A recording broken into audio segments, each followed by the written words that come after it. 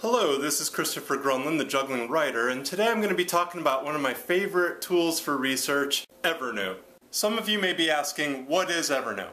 Evernote is an application that allows you to keep all your research in one place. It allows you to clip things from the web, make notes, make audio notes, as well as store all your photos, tag everything, and always keep them where you can access them, whether at home or on the go with your cell phone. Evernote's compatible with PCs and Macs, Android-based phones, and in my case I'll be using an iPhone.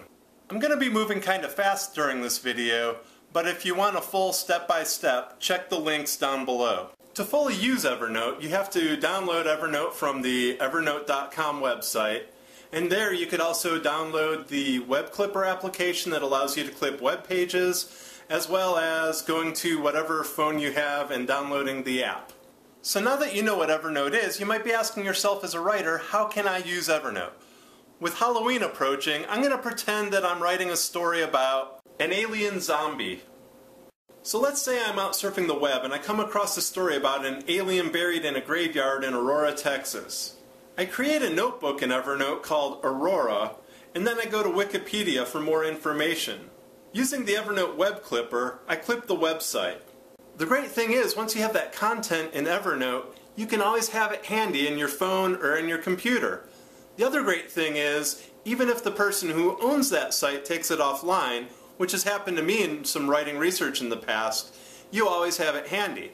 And as long as that site is always active, all the links and everything else work. Being able to find things that you've saved online is great, but where Evernote really becomes something powerful for a writer is when you use it away from your desk. Let's get back to that zombie alien story. I researched and find out I'm not too far from Aurora, Texas, where the aliens supposedly crashed in the late 1800s. That means it's time for a road trip. So I head west, enjoying the Texas landscape.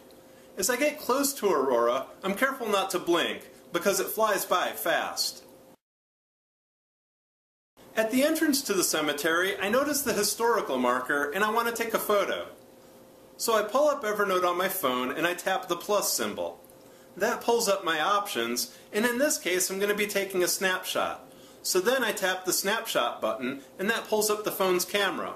I line up my shot, I take it, and then Evernote gives the option to retake or use the photo on the preview screen. I'm happy with this photo, so I'm going to go ahead and use it. Then Evernote gives the option to name the photo and give a description to the photo. When I get home and sync things, the photo with the description is already waiting for me in Evernote. Now it's time to head into the cemetery. As I get near the grave of the alien, I realize I'm a little overwhelmed when I take the photo. Since I'm worried about being stung, I take a fast photo like usual instead of using Evernote's snapshot feature. But that's okay because I can still add the photo to Evernote when I get home.